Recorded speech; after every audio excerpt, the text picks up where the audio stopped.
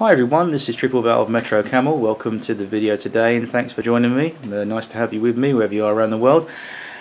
I thought I'd do a product review today. I haven't done one for a while, and this one is definitely model railway related, and it's something that all of us who are into the hobby are going to need sooner or later. If you haven't got one, you are going to need one. It's a soldering iron, and before I show you the product itself, I'm going to give you the reasons why I chose this particular soldering iron and why I chose to get a soldering iron. Firstly, there's many various brands of soldering iron out there on the market, as you probably found out by going online or maybe visiting your local electronics shop. You can see there's quite a lot of ranges of products out there to buy and to grab your attention. Well, somebody last year, I'm not going to say no names, but for Christmas last year, somebody bought me out of Klaus Olsen a soldering iron set. In the set you've got a soldering iron and some solder wire, a solder sucker and a soldering iron stand, and the whole thing was cheap and nasty. And I didn't say anything to the person at the time. Obviously I was grateful because I didn't have any cash on me, I didn't have a soldering iron, I needed one, and I thought it would be okay. Oh dear. When I plugged the thing in, it lasted about 10 minutes before it overheated and stopped working. Very cheap and nasty, and actually could have been quite dangerous because it could have actually overheated and caused some serious damage. But the thing actually stopped working after 10 minutes. The actual tip on the end disintegrated. I was quite surprised it did that. It wouldn't accept any flux or solder, despite me cleaning the tip and doing what you're supposed to be doing with it. Anyway, make a long story short, the whole thing went in the bin on Christmas Day. Just was not happy with it, and it proves that if you're going to spend some money on a soldering iron, it's best to save up and get something decent that's going to last you for a very long time. So recently I invested in one of these. It's by a company called Antex, who are very reputable, and they do a lot of good stuff on their production side, and their soldering iron equipment is rated quite high, on the market. So again, doing a little bit of sourcing and reviewing, I chose to buy one of these. Anyways, so this is the Antex 25 watt soldering iron. It's 25 watts, which is more than ample for what we're going to be using it for in terms of model railway purposes. And before I show you what's inside the box, there's two things about this box that you should remember. Number one, don't throw this box away. And the reason is, when your iron's actually cooled down, you finish using it, it's nice and cold, you can put it back in the box and look after it and keep it safe. And number two, on the side of the box you've got a little table here that shows you all the different various tips you can get for the iron according to what you're going to need it for. So if you're going to be ordering new tips, you've got a reference guide on the side of the box, and also on the other side of the box you've got some contact details. You've got the name of the company, the address, telephone number, and also a website as well. So that's the other reason why don't throw this box away. It comes in handy, and also you can store your iron in it when it's nice and cold and finish using it. So keep the box. Don't throw the box away. So more importantly, inside the box, here is the iron. It's really nice. One of the things I was very surprised about this iron when I took it out of the box is exactly how light this thing is. It really is light, and because it's got two little indentations, one there and one there, it makes it nice to hold and to grip. It's very comfortable to use, very lightweight, and this whole handle does not get hot. So there's no fear of danger of you getting burnt or this overheating. It does not get hot at all. It's nice and cold to hold. And you've also got heat-proof cable, which is flexible at one end, so you can bend that cable as much as you like and there'll be no damage whatsoever. It's designed to move. The cable's heat-proof, and the whole iron is nice and sturdy. It's nice and well made. And the great thing about this iron, I would mention as well, it's worth getting this iron because you can take the bits off carefully, just unscrew it. There's no thread involved, but you just unscrew it in a mechanism motion like this. Just unscrew it, comes off. There's no thread as mentioned, it's just a smooth finish. That's the way you remove it. It's just between the thumb and forefingers, just twist it and it comes off. This is your actual element. You actually get this bit gets hot, and that transfers the heat to that, which does your soldering. Now, as you can see there, my tip, I'll just bring this up to the camera a little bit better for you guys at home, but as you can see there, my tip that comes with the iron, standard tip, is quite small, and you can get larger tips for this. I've already got one, which I'll show you very shortly. But on the whole, this tip is very good. I mean, it will do exactly what you ask of it in terms of soldering, and certainly model railway wise, if you're joining wires to the side of the rails or you're doing small little jobs, this will more than amply do the job.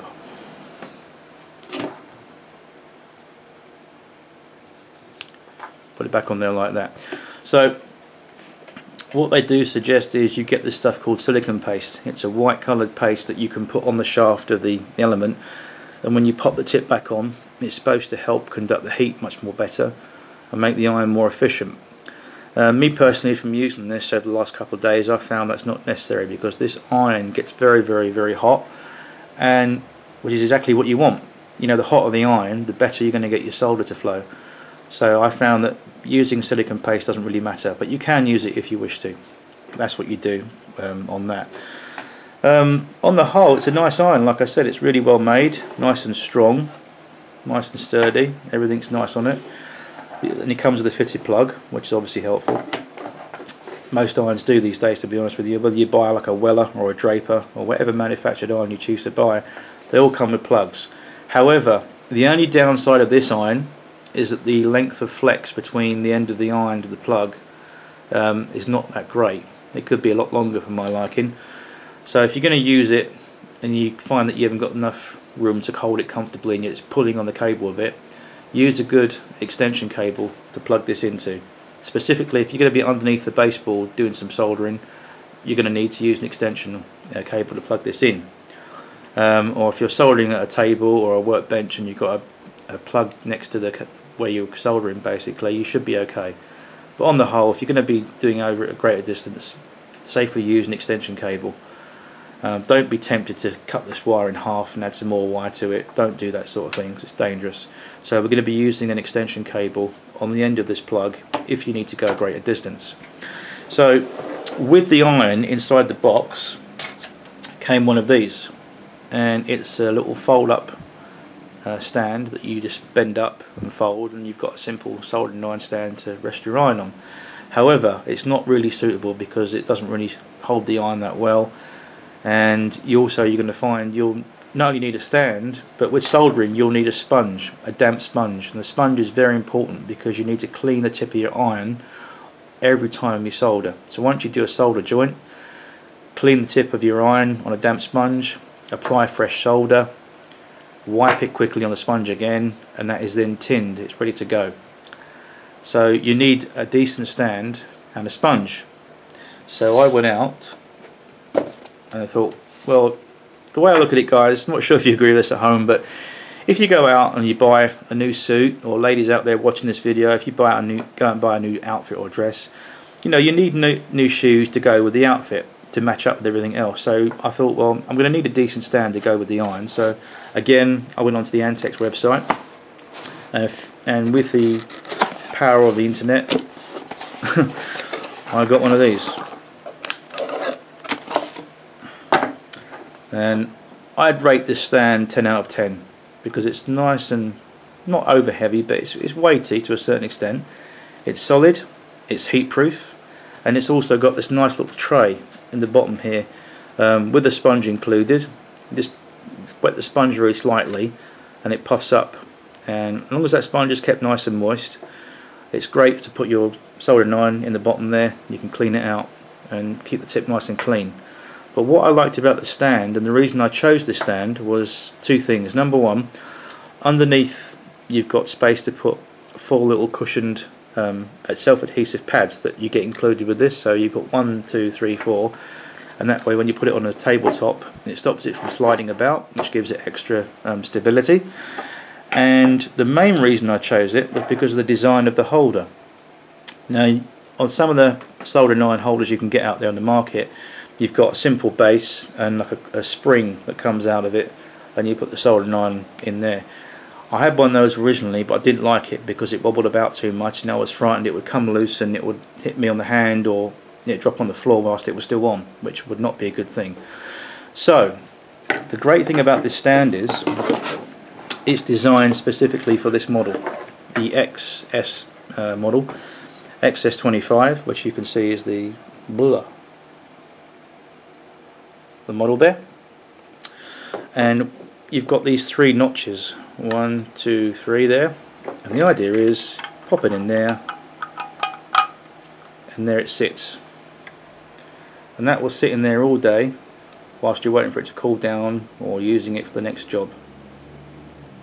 And the way it's held in there is it corresponds to the top of the soldering iron there, so it snugly fits in that area. And also inside there you've got a V-shaped clip that holds the tip of the iron, thus so, like that. So it keeps it in there whilst on the table nice and flat. That won't move. And like I said, when you're waiting for the iron to cool down after you finish using it, and you've retinned it and you've unplugged it and you're waiting for it to cool down before you put it away, you can leave it in there whilst it cools down, and then you can just take it out and put it away. So again, a great addition to some tools and accessories that you're going to use for the model railway hobby. And I would strongly suggest that you can buy one of these irons and have a go yourself. I think personally it's a great addition to soldering projects you're going to be using on the layout. And like I said, if you're going to be using a lot of soldering in what you're doing, you need to have the right tools for the right job. So I definitely recommend one of these irons. Having used it over the last couple of days, I would say 10 out of 10 for use. It's very easy to use. Plug it in, wait for it to heat up to the right temperature, and away you go. It really is nice to use, and I couldn't rate this iron any more better. Definitely is good. I decided to buy some accessories to go with this as well.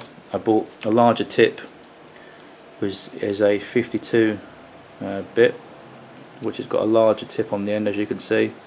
It's much more bigger for larger projects, so I got one of those just in case I'm going to need that as a spare. And also bought some more sponges for the cleaning tray there. So there we go, and someone's at my front door. Okay, apologies for that folks, that was the postman at my front door. Sorry about that.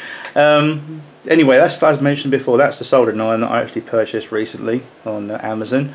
And like I said, we're going to need a soldering iron for the projects that we do on a model railway, so I would say definitely get one of these irons.